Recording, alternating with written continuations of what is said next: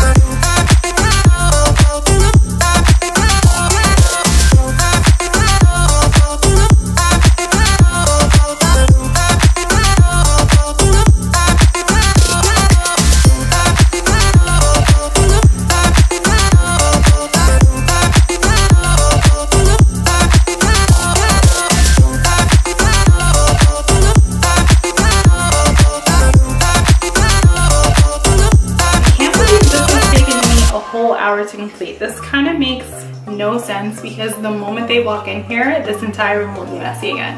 I invested an hour of my time to make sure in here is clean and germ-free and livable, and all of a sudden, when they walk in here, that's all gonna go away. That's real life for you, that's mom life.